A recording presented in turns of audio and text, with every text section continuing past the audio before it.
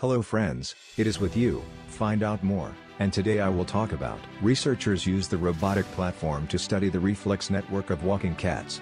A group of researchers from Osaka University developed a quadruped robot platform that can reproduce the neuromuscular dynamics of animals, discovering that a steady gait and experimental behaviors of walking cats emerged from the reflex circuit in walking experiments on this robot.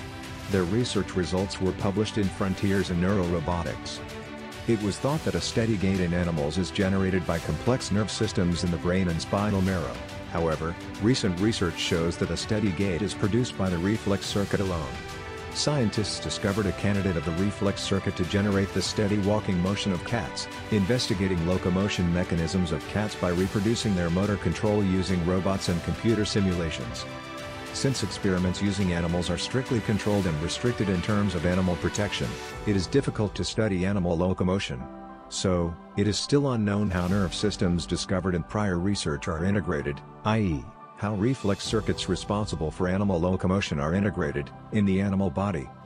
Toyoaki Tanikawa and his supervisor's assistant Professor Yoichi Masuda and Professor Masato Ishikawa developed a four-legged robot that enables the reproduction of motor control of animals using computers. This quadruped robot, which comprises highly backdrivable legs to reproduce the flexibility of animals and torque-controllable motors, can reproduce muscle characteristics of animals. Thus, it is possible to conduct various experiments using this robot instead of the animals themselves.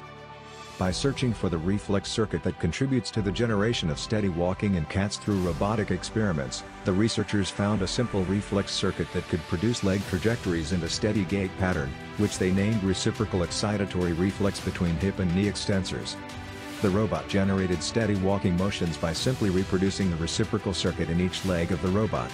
The robot's gait became unstable when the reciprocal circuit was cut off. When the mutual excitatory circuit was stimulated, the circuit produced a phenomenon called prolongation of the stance phase.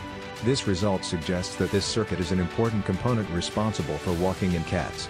This group's research results will benefit both the biology and robotics fields.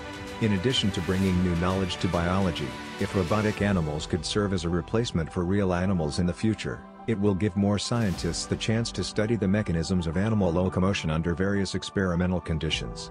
Approximating a robot's structure to that of an animal will lead to the development of fundamental technologies for making robots that move and maneuver as effectively as animals. Thanks for watching. I hope this video was useful to you and you found out something new. I tell you to like this video and subscribe to the Find Out More channel. Bye.